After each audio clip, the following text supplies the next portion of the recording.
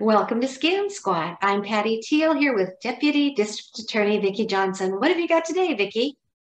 Hi, Patty. Well, I'd like to start with a couple of updates. As I've mentioned before, scams seem to come and go in waves, and we think one is gone for good because we don't hear so much about it, and then it comes back. So that's what's happening.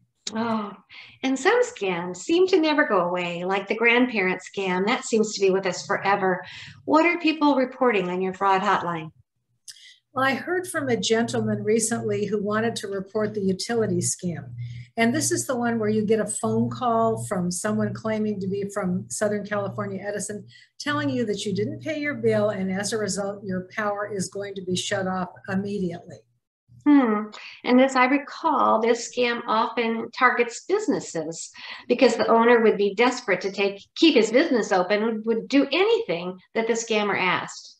Right. And so this call came into someone who ran a real estate agency, and he was told that if he didn't pay, the company would, quote, close the power. Oh, close the power, right? I guess they mean turn his utilities off. What did he do? Well, fortunately, he knew about this scam, so he just hung up. But I was very grateful that he called me because I hadn't heard about this scam for quite a long time. I thought it was maybe gone and done. And I needed to know that it was still going on so that I could warn our listeners. Yeah, that's good. And what else are you hearing about?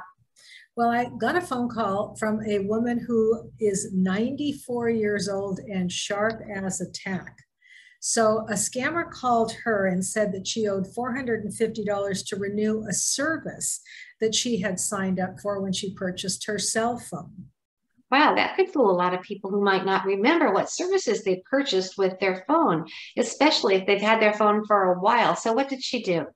Well, as I said, this woman was sharp as a tack, and she knew she hadn't purchased any such service. So she told them so, and then she just hung up. So, Patty, the other thing that I wanted to talk about today comes from an article that I read in the news publication Reuters. And we have been talking a little bit about who those terrible people are that try and scam us out of our money. And this disturbing article gives us some more insight. Yeah, and one of our episodes, and I encourage people to listen to it on YouTube, was about the Jamaican high school student who got caught up in the lottery scam as a way to get out of poverty. What else did you find out? Well, here's the byline from this Reuters article. Thai and Cambodian police uncover and break up what they say is part of a wider Chinese-run transnational crime racket that has ensnared thousands of people from around Asia.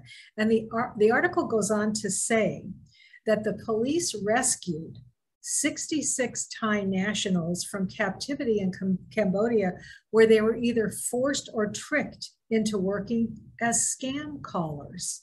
My gosh, that's unbelievable. How did it happen?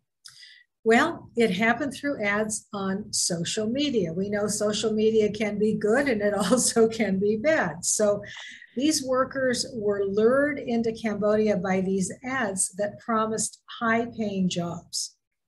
So, like the Jamaican case, it's the promise of a better life. Did the workers get these high-paying jobs that they were promised? No. Unfortunately, it turned out to be a human trafficking operation. So once they got to Cambodia, the racketeers forced them to work in these call centers, making scam calls in their own languages. But can't they refuse to do it? Well, according to the Thai Assistant Police Commissioner, if they refused, they were beaten, they were whipped, they were even electrocuted.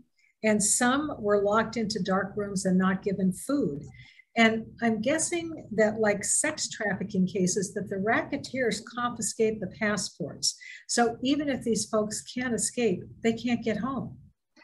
I must say, Vicki, this is really shocking. I never think of the scammers as being victims like this. How extensive is this?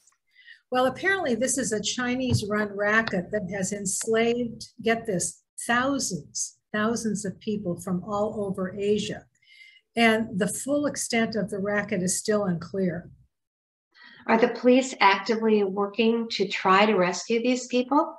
Yes, they are. Since last October, more than 800 Thai men and women have been rescued from these call centers, but they estimate that more than 1,000 are still working in some of the bigger cities. Where do the racketeers house these victims?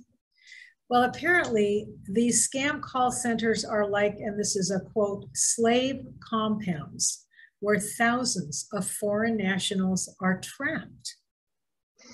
That's unbelievable. Again, I just can't even imagine. I didn't know such a thing went on. Are the governments of Thailand or Cambodia taking any steps to warn people about this?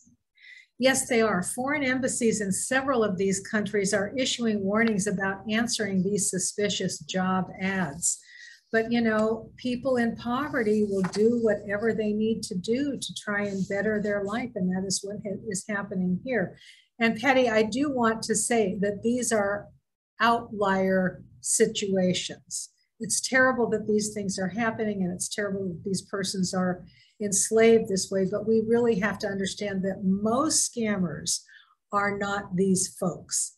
Most scammers are just business people who get caught up in making money and trying to scam people. And they are just running these terrible businesses, or they're part of gangs that are preying on vulnerable victims by these various scams. But we do need to know that this situations like this do exist. Wow, slave compounds. Who would have thought that would ever be going on in this day and age? Yeah, terrible. So, Vicki, would you remind our listeners of the fraud hotline? Yes. If you want to report a fraud, and even if you weren't victimized, even if you were smart enough to figure out what was going on, please let me know. Because like I said at the beginning of this program, sometimes old frauds resurface, old scams come back. And it's good for me to know that's happening, because then I can warn our listeners and remind them that these in fact are scams. So the fraud hotline is area code 805-568-2442.